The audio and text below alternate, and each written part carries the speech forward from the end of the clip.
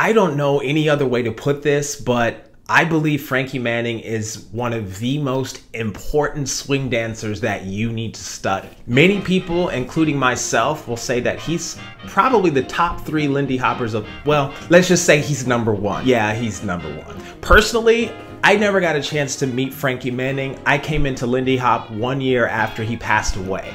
And most of my swing dancing career and classes and teaching was pretty much influenced by Frankie's students, which allowed me to have kind of an affinity for all things Frankie. Now, you may know who Frankie Manning is, but you may not actually know which movements he contributed to the Lindy Hop genre. So below, I put together a lot of his popular movements that I feel you need to know, and you need to be able to do these movements with simplicity. And I don't want these movements to be too complicated for you to understand. So get plugged into the class below, and I hope these classes will give you a greater perspective on the contribution of Frankie Manning. See you in class.